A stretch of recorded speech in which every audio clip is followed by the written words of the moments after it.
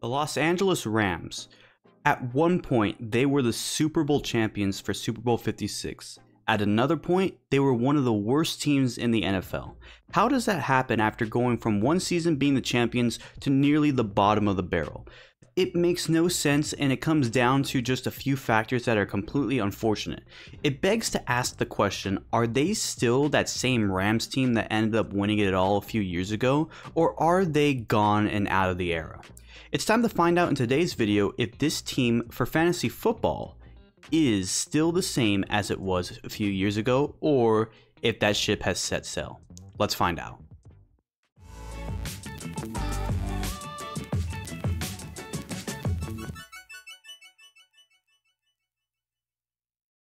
Hello everyone, my name is Aaron and this is the Game Day Hour. Welcome back to the Fantasy Football Team Review. In this series, we take a look at each and every 32 NFL franchises and see what they offer for fantasy football. Here we analyze the team's quarterback, running back, wide receiver 1 and 2, tight end, and starting kicker.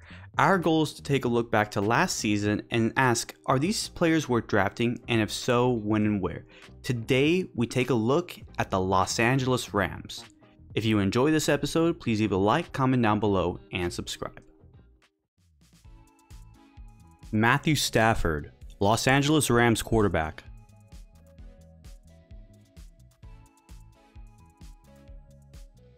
I'm extremely happy that Matthew Stafford got his Super Bowl win, so now he can finally say he's done that. But last season, it was so disappointing to see what happened to the Rams. And of course, Stafford didn't play every single game, but the games he did play, he almost looked like a shell of what he was the year prior. Let's take a look at his stats. He played 9 games last year, and in those 9 games, he had 68 completions, which was 6th, 2,087 passing yards, that's 30th, 10 touchdowns, that's tied for 31st, 8 interceptions, that's tied for 91st, and he had 126 total fantasy points.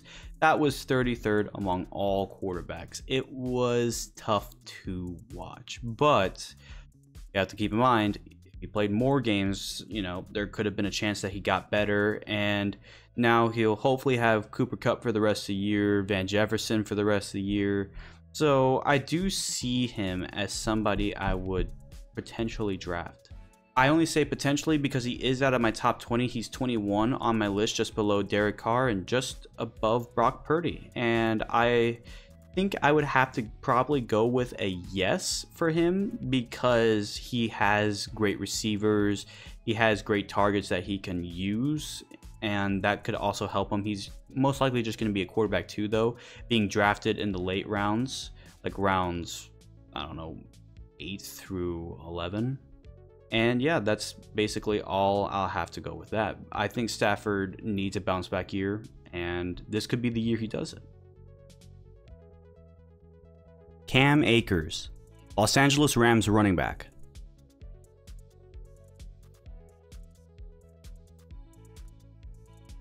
The history of Cam Akers during fantasy drafts has always been very funny, and that's mostly because Cam Akers, in a few drafts that I've been in, has either been injured or unavailable when drafted. Some people draft him and then find out. It's just very disappointing.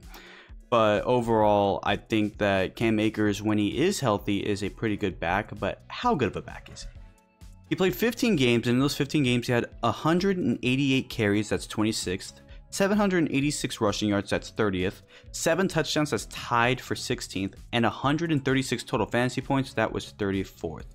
So I do remember last year he was very underutilized at the beginning of the year. I think he is the #1 running back. There has to not be any more confusion based on who's actually starting. So I believe Cam Akers is going to be the main running back. And where I have him on my list, he is 33rd, which means he is somebody I would draft as a running back 4. So maybe a potential flex position, but mostly a bench warmer. But he is somebody who could be a good draft pick. He does have those sprouts where he does have really good games, but I believe that he's most likely going to be riding the bench for the majority of the year. Cooper Kupp, Los Angeles Rams wide receiver 1.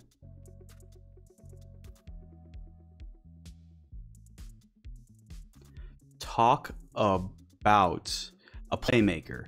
During the Super Bowl run that happened a few years ago, this was the most electrifying player in all of football. Cooper Kupp is always a fun wide receiver. He got injured this year, which means that he didn't put up the stats that he normally would, but when he's healthy, this guy is a stat machine, a fantasy gauntlet player. Let's take a look at the stats that he had this year. He played 9 games, but in 9 games he had 75 receptions, that's tied for 27th, with 812 receiving yards, that's 36th. 6 touchdowns, that's tied for 24th. 197 total fantasy points, that's tied for 22nd. He still was one of the best receivers all year long, and he barely played half the games, just a little bit more. So imagine what would have happened if he played the other half. He could have been probably one of the leaders in one of the stats of receiving. And to this day, I still think as a healthy receiver, he is still going to be one of the best picks in fantasy. So he is somebody I would 100% draft. I have him ranked 6th among my list. There's only 5 wide receivers above him. That's Diggs, Adams, Chase, Hill, and Jefferson. Other than that, he is still an incredible pick, and I believe he's going to have a comeback season. Bounce back. I believe he is destined to be better than he was this year, even though he was still amazing. Just the injuries cut him short. Van Jefferson, Los Angeles Rams wide receiver 2.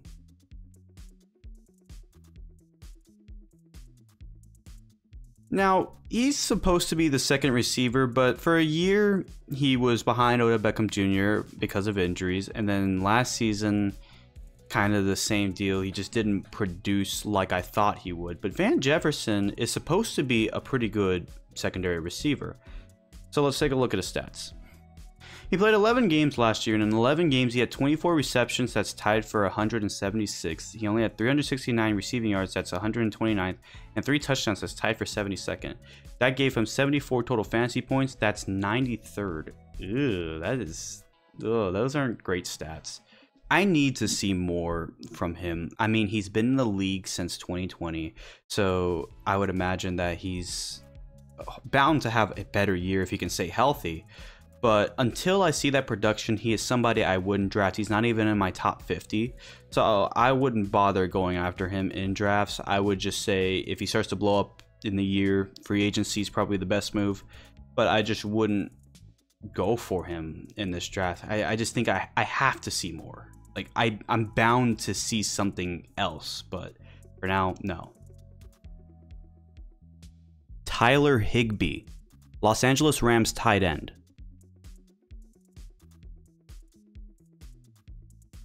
I would actually go out on a limb and say this is one of the more underrated players on the Rams. He doesn't get a lot of recognition because of Cooper Kupp, but Tyler Higbee for the tight end position is actually very impressive. Let's take a look at his stats from last year. He played 17 games, and in 17 games he had 72 receptions, that's tied for 33rd. He had 620 receiving yards, that's 61st. 3 touchdowns, that's tied for 72nd. Yeah. And 146 total fantasy points. That was 6th among all tight ends. That kind of surprised me. I didn't realize he was that high with fantasy with the tight end position, but I guess you learn a little bit every single day. But Tyler Higbee seems to be a very top end tight end, but because he's behind the Cooper Kupp, behind that whole receiving core, where he was on fantasy last year is not necessarily where he is on my list this year. I have him ranked 17th on my list, and that's still in drafting position. He is somebody I would still draft, but as a tight end too. I don't know if he'll have the same success they had last year, this year, if Cooper Kupp plays every single game. So I would not put him as a tight end 1 just yet, but you know, you could start trending him in that position. I mean, he has proven that he is quality for fantasy football. Tanner Brown, Los Angeles Rams kicker.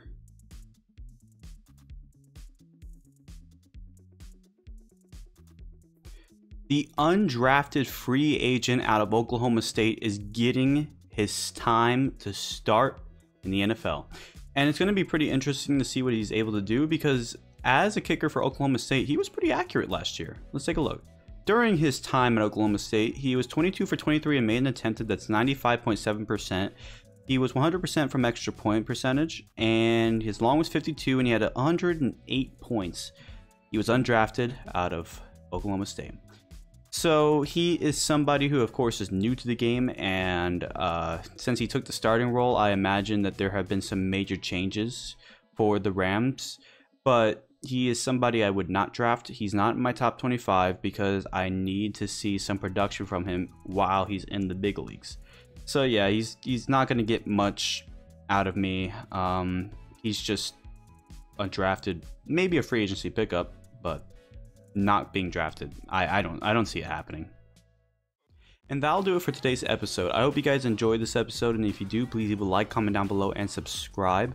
The next episode will be the Seattle Seahawks, and also tomorrow when the Seahawks come out, so will be the first game of the NFL year between the Browns and the Jets of the Hall of Fame game. That's going to be fun. You guys should go watch that. I know it's not the starters playing, but it's still football. We've been missing football. And I have some plans for a little more fancy videos coming up, but soon this will be the last week I do 4 videos a week. I'm going to limit it down to 2 afterwards, so I hope you guys are cool with that. It's just the videos in which I'm going to be making can come out at a slower pace, but a little bit of a better pace, hopefully. So I hope you guys are ready for those, and yeah, that should do it. I hope you can follow me on Facebook, X, Instagram, and yeah, that's it. I hope you guys have a great day. Take care, and goodbye.